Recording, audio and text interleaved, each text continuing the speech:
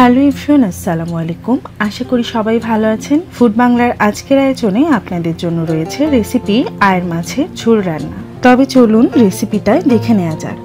এখানে আমি 600 গ্রাম পরিমাণ আয়ের মাছ টুকরো করে কেটে লবণ পানিতে ভিজিয়ে রেখে পরিষ্কার করে ধুয়ে নিয়েছি। যারা আয়ের মাছ চেনেন না তাদের সুবিধার্থে আমি ভিডিওতে এই আয়ের মাছের ছবিটা অ্যাড করে দিয়েছি। এবার মাছের টুকরোগুলোতে পরিমাণ মতো লবণ, হাফ চা চামচ পরিমাণ হলুদ গুঁড়ো, 1.5 চা চামচ পরিমাণ লাল মরিচ গুঁড়ো এবং 1 টেবিল চামচ পরিমাণ সয়াবিন তেল দিয়ে ভালোভাবে ম্যারিনেট করে নিচ্ছি।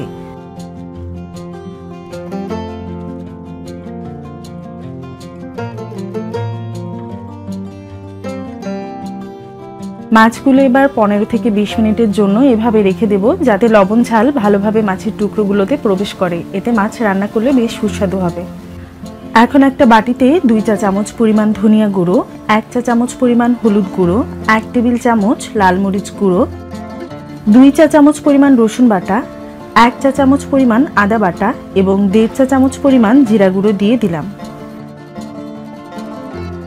এবার একটু পানি দিয়ে মশলাগুলো ভালোভাবে গুলিয়ে নিচ্ছি, যাতে শুকনো মশলাগুলো তেলে দিলে পুড়ে না যায়। মশলাগুলো পুড়ে গেলে তরকারির স্বাদ নষ্ট হয়ে যায়। প্যানে হাফ কাপ পরিমাণ তেল দিয়ে দিলাম। তেল গরম হলে 1 কাপ পেঁয়াজ কুচি দিয়ে দিলাম।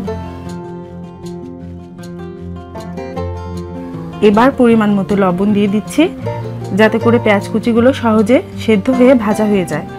পেঁয়াজগুলো বাদামি করে ভেজে নেব। বাদামি হয়ে এসেছে। আগে থেকে তৈরি করা মশলার মিশ্রণটা দিয়ে একটু নেড়েচেড়ে ভেজে নিচ্ছি। এবার 1 টেবিল চামচ পরিমাণ টমেটো সস দিয়ে ভালোভাবে মিশিয়ে নিচ্ছি।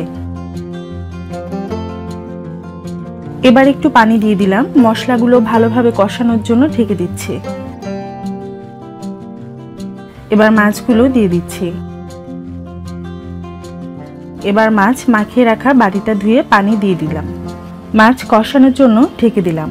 এবার মাছগুলো আস্তে আস্তে নেড়েচেড়ে নিচ্ছি, কারণ মাঝখানে 1 কাঁটাওয়ালা মাছ বেশ নরম থাকে, আর মাছগুলো আমি যেহেতু ভেজে নিইনি, মাছগুলো কষিয়ে রান্না করছি, এর জন্য মাছগুলো আস্তে আস্তে নেড়েচেড়ে নিতে হবে। 2টা কাঁচামরিচ ফালি দিয়ে এখন ঢেকে 3-4 মিনিট রান্না করব মিডিয়াম হিটে। এখন ফ্লেভারের জন্য আমি এখানে মৌরি গুঁড়ো ছিটিয়ে দিচ্ছি 1 চা চামচ পরিমাণ। এখানে আপনারা ধনেপাতা কুচি অথবা টালা জিরা গুঁড়ো অথবা ধনিয়া গুঁড়ো ইউজ করতে পারেন। এবার 3-4 মিনিট লো হিটে এভাবে ঢেকে রেখে দেব। দেখুন হয়ে গেছে সুস্বাদু আয়ের মাছের ঝোল রান্না। বন্ধুরা, আমার ভিডিওটি যদি ভালো লাগে লাইক দিন, বন্ধুদের সাথে শেয়ার করুন আর সাবস্ক্রাইব করে আলোয় আমার সাথেই থাকুন। ধন্যবাদ।